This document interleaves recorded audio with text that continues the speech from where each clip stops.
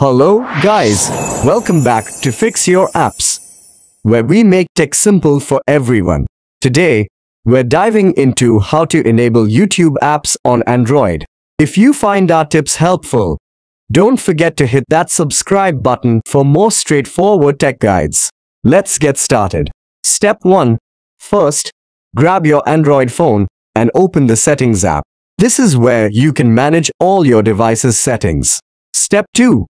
Now, scroll down the Settings menu until you find the Apps option. Tap on it to proceed.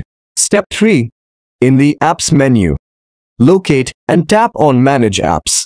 This will display a list of all the apps installed on your device. Step 4. Next, tap on the search bar at the top of the screen to easily find the app you need. Step 5. Type YouTube into the search bar and wait for the app to appear in the search results. Step 6. Once you see YouTube in the search results, tap on it to open its settings. Step 7. In the App Settings menu, until you find the Enable option at the bottom of the screen. Step 8. Finally, tap on the Enable option to activate the YouTube app on your Android device. And that's it.